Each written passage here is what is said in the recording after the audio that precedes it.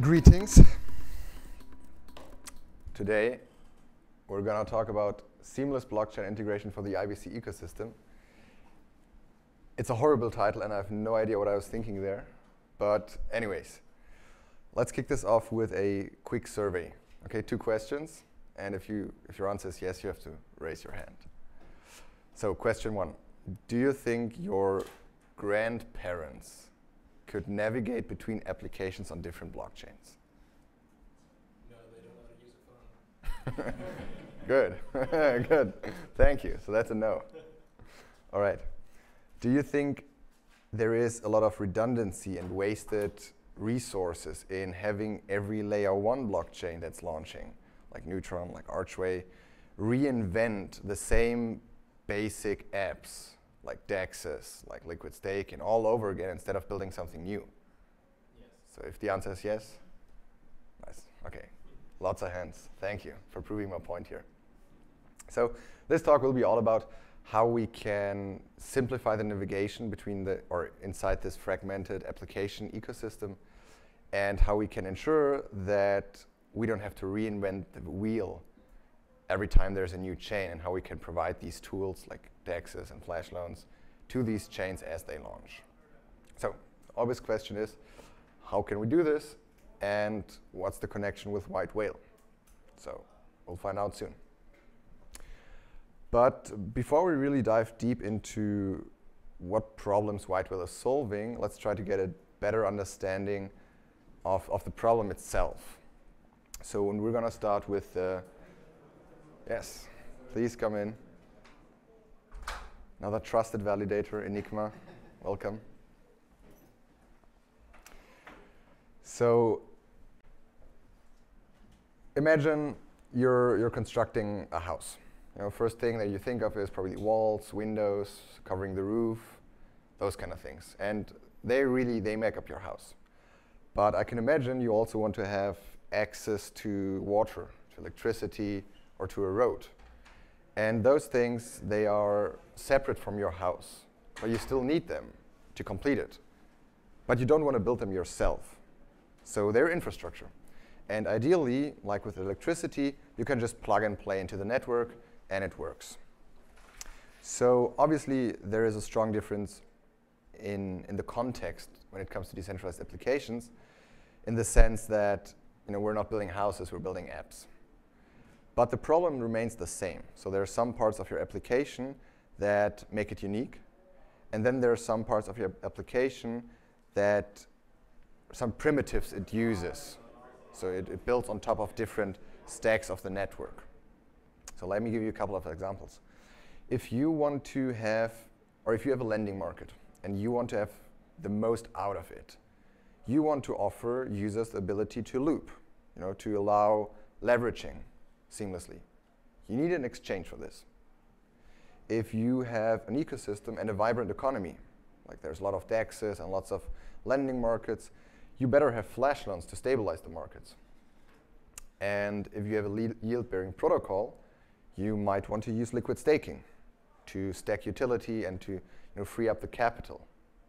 So exchanges, flash loans, liquid staking, they're really the roads and pipes of your house. They're infrastructure in a sense that they facilitate more complex applications to be built on top. So they're primitives. And if we examine the current state of our ecosystem, we can see that these primitives, they're often unavailable where they're needed. So for example, you cannot leverage trade on UMI. You cannot trade your liquid staked stars into NFTs on Stargaze. And when they are available, most of the time it's just a waste of resources because it's a fork, it's a copycat, there's no innovation. It's just a layer 1 chain paying $500,000 to a team to fork a DEX, and that's it. Lots of waste of resources, so the Cosmos doesn't innovate. With Neutron and Archway, what's on those chains right now? A DEX. Nothing new. So I believe we can do better than this, and we'll soon find out how we can do this. But before we get to that, another thing we need to remember is that those problems are our problems. Like, those are problems of builders. Users don't care about this. They don't care about, the spending of a blockchain or what infrastructure DEX it uses. They care about good products, and they care about that those products just work. So it's just something to keep in mind. This is our problem. So in that sense, let's dedicate a moment here to the users and discuss their pain points. So fragmentation of applications, this is something we touched early on in the introduction. That's quite a massive pain point for users. So picture you have a smartphone, and your smartphone can only run a single app. And if you want to have like 3 or 4 apps, you need to carry multiple smartphones, which is completely ridiculous. But right now, the way it works in crypto is that most applications just live on a single chain. So that's a very hard time to access these chains. And to make the point even worse, navigating between these chains or applications on the different chains is not only a user experience nightmare, but also a security nightmare. So one lousy transactions and your funds are stuck in an IBC escrow account, lost in the void. And let's not get started on the bridge hacks, that just happen on a monthly basis, millions and billions of dollars. And another pain point is fractured liquidity. So essentially that means that liquidity is on different chains, but it cannot flow freely to where it's needed. And when you want to access the liquidity, for example, you're a whale and you want to market buy something very large, you cannot. So this leads to a very bad price or trading experience, and also a very bad, so high volatility, unnecessary. Because if someone market buys a lot of tokens on one chain, this doesn't mean that the price propagates to the other chains. So there's a lot of ups and downs, and at the end of the day, those who use the protocols, they suffer from this. And those points, they're obviously by all means not comprehensive, so bless you. So users in crypto, they have a lot more problems, but in the scope of this presentation, those 3 are quite major points that I believe we can solve. So the obvious question now is, bless you, Bernardo. The obvious question now is, how can we solve the builder's problems and the user's problems at the same time? And the answer to this question starts with an initiative we call Ride the Whale. It's very cheesy, but the Ride group essentially is a group of teams, White Whale, Backbone Labs, Ares Protocol, and Raccoon. And our goal is to build true cross-chain applications that are tightly integrated into each other. So there's a cross-chain utility suite that we can ship to new chains wherever they are needed. So let's take a look at them. So White Whale is obviously we started this initiative. We are at the heart of this, and we have those satellite markets. They contain a DEX and flash loan vaults, and they're live on 6 chains right now. And Backbone Labs, they're one of our early supporters. They realized our vision and supported us early on. They have multiple liquid staking solutions, and they also offer a unique twist where they power NFT collections with the yield of their protocols. So they call it NFT-Fi, which is quite interesting. And they also have the #1 NFT marketplace on Terra. Ares Protocol, another great team building with us right from the start. They too offer liquid staking solutions. I think they're live on more than a dozen chains right now. But they're more focused on DeFi and arbitrage vaults and yield vaults. They are the 2nd largest liquid staking provider in the whole Cosmos ecosystem by TVL, so that's quite impressive. And Raccoon is the latest team to join our cross-chain movement. They are the premier cross-chain gaming applications with multiple games, and they also have the #1 NFT marketplace on Chihuahua. And together, we've been operating as a loose joint venture where we ship these suite of products to different chains. And so far, we've been able to provide utility and core infrastructure like DEXs, like flash loans, like liquid staking to a growing number of chains. So the Ride Group is building cross-chain applications. trying to solve these builders' problems by providing, core DeFi infrastructure to the places where they're needed. So not every chain has to reinvent this, but still, these protocols, they need a home, they need a token, they need a DAO. So that's why we created Migaloo, the home of the Interchain protocols. And Migaloo is a permissionless COSM-WASM blockchain with all the latest bells and whistles. And over the last couple of years, we noticed that, and I'm sure you guys noticed as well, that bad tokenomics can really break an ecosystem. So I'm not going to name any names, but I'm sure everybody can think of a couple of layer 1 chains that had very bad tokenomics, which eventually broke them. So that's why we were extra careful in not making the same mistake twice. We tried to get the parameters and all the tokenomics right from the start. So we have just a base inflation of 4%. So that allows us to continue the ecosystem growth, to spur economic growth, but at the same time, Migaloo has one of the lowest emissions in the whole ecosystem. And we also been very careful to select 50 fantastic validators to power the chain. So Enigma is one of them. And really, almost every validator on Migaloo contributes to the success of the chain in some form or another. So we have, for example, teams like Notional, who help us maintain the code. We have teams like Polkachu, providing infrastructure. Orbital Command over there, providing content creation and helping us in the politics arena. Teams like Enigma, helping us to index data so we get more insight for our applications. So all in all, a very active and tightly knitted validator set, which just contributes to the success of the whole ecosystem in a lot of different ways. And thanks to the fantastic team at Rockaway, we were able to decentralize the chain also in various dynamics to great success, so that we can now comfortably say that Migaloo is, even though it has a very small market cap right now, it is still, however, one of the most decentralized and robust chains in a lot of different dimensions. So that's quite impressive. And lastly, Migaloo is also pioneering various interesting technologies like Alliance, which essentially is cross-chain staking. So there's lots of talk about interchain security, lots of buzz about mesh security, which isn't even live. But we have cross-chain staking live for 4 months now, and it's working fantastically. So right now you can go to Migaloo, stake your Luna, and earn whale. So that's quite cool. And we have lots of plans to utilize this, because Alliance really is a monetary policy tool. So think about, you have inflation, 100%, and it's like a stream. And right now, the full stream flows to the stakers.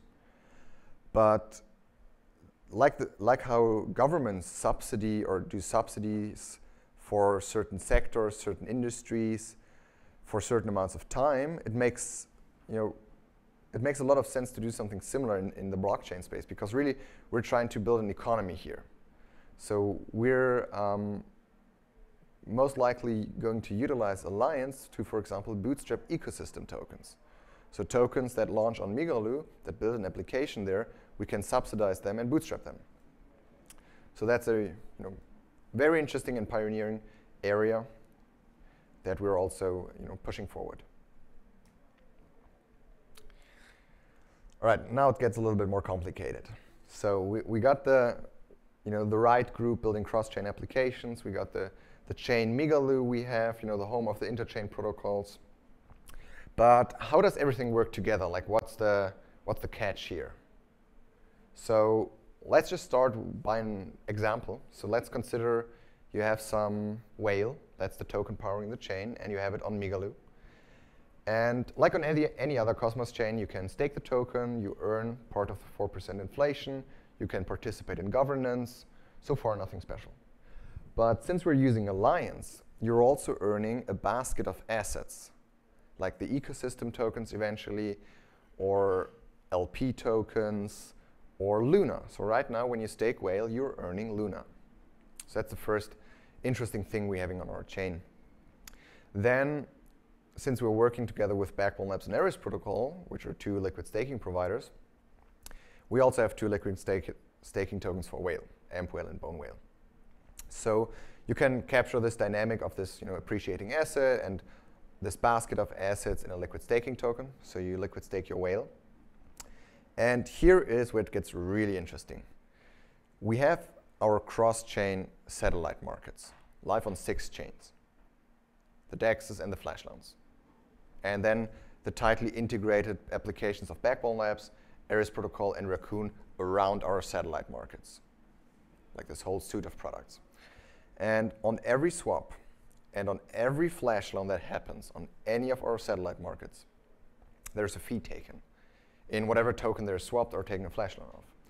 And that fee is used to buy back whale from the open market every day on every chain. And if a user wants to get access to that real yield, he can take now his liquid staked whale, which is already appreciating against whale because it's a liquid staking token. He can take that to any of our satellite market. So you're on Migaloo, you liquid stake your whale, now you send it over to Terra. Lock it there again on our satellite market, and then every time the market does a buyback, it distributes that proportionally to you. And this system that we're building here, it scales vertically. So if we get more teams in our right group that integrate with our DEX, volume goes up, more fees. If the ecosystem itself we're on, like we're on Injective, for example, so if Injective keeps on growing, the satellite market volume will grow as well. So it scales vertically with the chains. But the really groundbreaking thing here is this scales horizontally. So as we go to more chains, the value adds up. It sums up. Every new chain is a new market with new liquidity, new fees, new buybacks, new users. And we have quite a long list of chains we want to deploy on. So we're going to deploy on Luna Classic soon. Umi is very high up the list, and Stargaze as well. So, and as we grow horizontally, there's more markets, more whale will be locked up to access the yield, which is ever growing. So right now on Terra, this system has been live for almost 3 months in production, and we still have a real yield APR of 10% on top of the liquid staking token, which you lock there. So it will become very interesting to see how that system behaves and develops as we scale horizontally. And one of the also, I think, underappreciated facts of this model is that it allows us to be very, very flexible. You know, the Cosmos ecosystem or crypto in general is very fast-paced. So if you just focus on a single chain, that chain might work out well or not. But your application lives and dies with that ecosystem. For us, we don't care. If one of the chain would die, of course it would be very unfortunate, but we'd still have 5 other markets running. And we can have a long list of markets to continue deploying on. So we can be wherever the music plays. And that's a very flexible model. Let me try getting the next slide here. Yeah. All right, that was quite a lot to swallow. I know. I see a lot of question marks and a lot of eyes.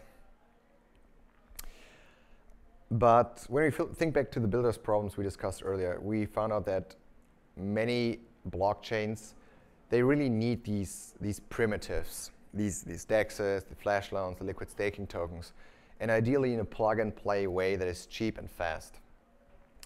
So they can focus on what makes them unique. So that's why we created another program, and now it gets even cheesier than the RIDE program, which is the Sail with the Whale program. So while teams like protocols can join the RIDE program to scale to the next level, like we help them grow to a cross-chain protocol, the Sail program allows blockchains to get access to all these different applications and the liquidity and the community and all that. And it works quite simply, so there can just be a governance proposal. Chain decides to join the Sail program, and then we start deploying our applications there. So DEX, flash loans, liquid staking, NFT marketplace, MEV bots, and so on. And as the portfolio of products grows, the offer becomes more and more appealing to chains. So just to give you a couple of examples here. So on Chihuahua, there is a proposal live on chain right now. It's still in the voting phase, but it's getting overwhelming support so that Chihuahua will be the first chain to join the Sail program. And what's interesting is why I always have to smirk a little bit.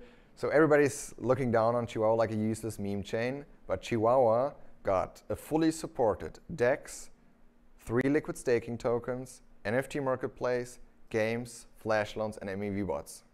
And I can count a lot of layer 1 chains with 100 times that market cap, which have a fraction of that applications on their chain. So just on a side note here. Injective is another also very interesting example of a chain that benefits from the utility we bring. So if you they have this order book, right? And order books, they're notorious for volatility. So if the buy or sell orders break, there is lots of ups and down movements. But if you place an AMM next to it, you can trade the AMM against the order book. And in that sense, it acts as some kind of a price anchor. So every time the order book moves, it drags the AMM with it, with a delay. And that it increases stability, it increases fees for the whole ecosystem. So in general, it's just an improvement. So we've been live on Injective for half a year now, stabilizing the exchange and providing flash loans and liquidity there. And Umi, another fascinating example. We're not live there yet, but they're number 2 of our list that, next upcoming deployments. They have a lending market, and as we said earlier, if you want to get the most out of your lending market, you need an exchange, because otherwise you can't loop. So we're quite happy to shoot for a deployment on Umi within the next 1 or 2 months, and I think that will be quite a groundbreaking thing, not only for us, but also for them. Well, we're coming to the end. So I think by now everybody is in the clear that the future of decentralized finance is not going to be living on a single chain, much like the internet isn't living on a single server. And I believe the future is multi-chain, and to facilitate that transition, we're trying to help teams scale to the next level and build cross-chain applications with the right program. And we're trying to provide blockchains access to core primitives so they can focus on what really matters instead of reinventing the wheel with a sale program. And by enabling all these builders to build great applications, we're actually solving the user's problems by uniting the ecosystem and providing a seamless experience. And in other words, we're building the decentralized economy of the future. And in that sense, thank you very much, everyone.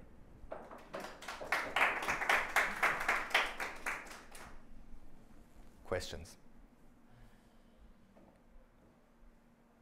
Bernardo, it's on your lips. This might be a dumb question and not very technical, but will you guys do a ultimate app, ride the whale app? Like you guys are 4 different entities. Will I have to use the 4 different entities in different apps, or do you guys want to do So they're separate. They're separate because it's separate teams. Yeah. So it's a very loose joint venture. The user doesn't care about that. Yeah, I think ultimately this has to be a community effort because the contracts are all there, so it would just be building a new front end that combines it. Exactly. I think it makes sense for a couple of purposes. For some purposes, it doesn't make so much because, for example, Raccoon, they do games. So there's little use case in putting games in the same context as flash loans. Yeah. But yeah, some nice unified interface is a good way to onboard new people. Good question. Thank you, Bernardo.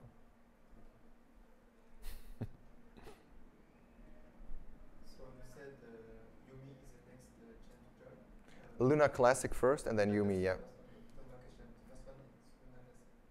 Yeah. And do you have other plans on those 2? Oh yeah, we have quite a lot. Just on top of my head, I'm gonna name a couple of names now. Luna Classic Umi, and then without any specific order, Archway Neutron Say, Stargaze, Composable Finance, which is in the Polkadot ecosystem, which is quite interesting for us, because we would, I said earlier, with this model is very flexible, because of course we have our chain with the whole ecosystem there, but with the satellite markets, we can really go everywhere where the music plays. And if we want to go to EVM eventually, we just have to rewrite our contracts in Solidity, and boom, we're on a complete cross-chain cross languages, like a truly multi-ecosystem project. And I think that's a very flexible approach, and that will allow us to navigate this, fast-moving space quite well. But yeah, it's a long list, and we probably cannot keep up with the demand. It's very long. Thank you.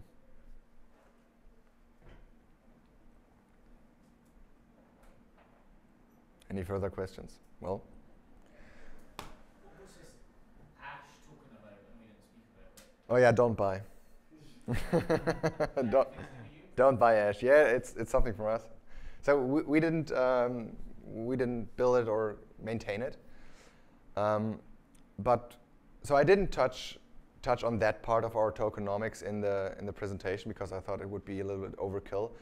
But we have 4% inflation and this, Migaloo value capture mechanism. It's a full-blown layer 1, and also that of the satellite markets, which scales horizontally and vertically. And the satellite markets do these buybacks every day. And that's just one part of our tokenomics. The second part is that we have the 4% inflation, which we need to get economic growth, but we want to offset that inflation by having burn mechanisms. So what crypto allows you to do, which I think is very fascinating, is contrary to the normal economy, where you have an asset that's either inflationary, so it dilutes you, or you have an asset that's deflationary. In crypto, you can have both at the same time.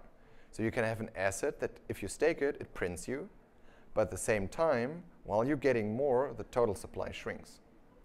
And that, I believe, is the holy grail of assets there is, because you have the best of both worlds. Because you got the inflation, so there's movement, there's economic activity, there's use case for you to utilize the token, because you can lend it, you can mint tokens with it like stable coins, but also you have the properties of a deflationary token, where you think, all right, I'm never going to sell this shit because I know tomorrow there will be less tokens.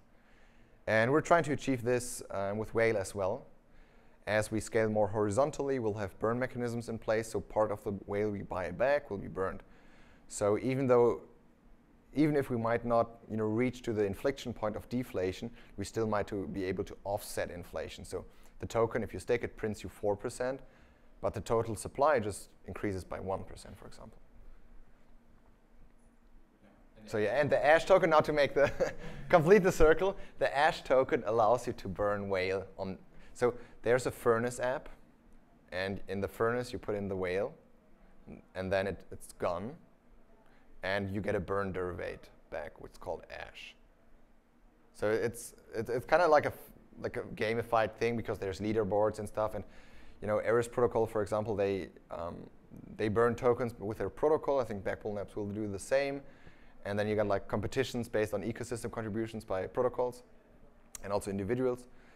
But at the end of the day, it's a gamified part of our tokenomics, because the burn mechanism is actually quite an important thing in this vision. And you get this ash token back, which is just a useless burn derivative. But apparently, people have been buying this, so it's been doing 20x in like half a day. So don't buy. So that essentially just is like for the leaderboard. The more ash you got, the more burning you've done, or the more stupid you've been. Yeah. Well, the idea is that, the furnace could have been built without the burn derivative. So you just burn it, then you got nothing. But why not give a derivative back? You can build a secondary economy around it. You can have, ash NFT collections, ash DAOs. Let the community do something. That's community driven. We're not doing this. Thank you, Andy.